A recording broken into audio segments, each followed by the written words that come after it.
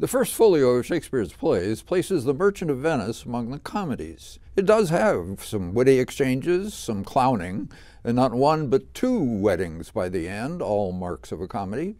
Some have even argued that because Shylock is forced to convert to Christianity, he will be going to heaven rather than hell when he dies. But Shylock the Jew is the reason critics and audiences today might rather include The Merchant of Venice among the problem plays.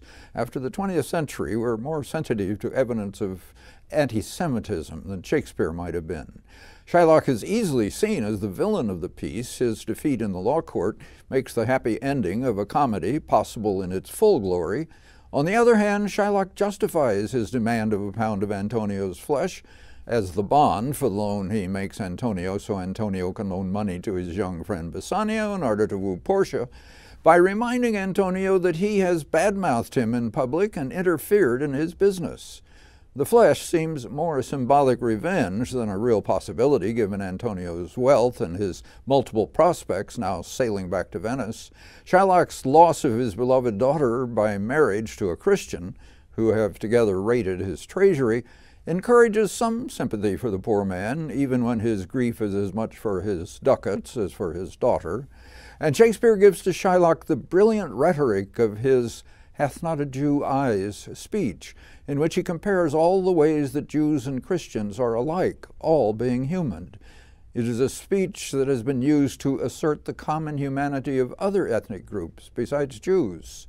So is Shylock to be despised or pitied? Given Shakespeare's usual complexity and broad sympathies, probably both.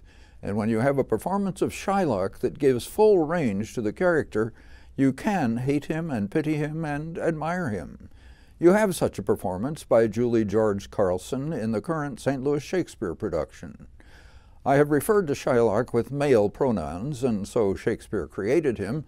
George Carlson is a woman and plays Shylock as a woman. While too close a reading might raise an eyebrow about the Venetian mores of the time, George Carlson makes it work. The others in the cast play close to her level, and the company as a whole is improving its handling of Shakespeare's language, with occasional lapses and a tendency to go slow. Addison Brown's Antonio looks a little young for the way he describes himself, but he is fully self-possessed. Riley Capps Bassanio is an ardently youthful lover. Liv Summers' Portia commands her house well and is particularly effective in court. Portia's perceptive maid Nerissa, played by Aaron Struckhoff, catches the eye of Bassanio's friend Gratiano, played with splendid energy and conviction by Jeremy Goldmeyer.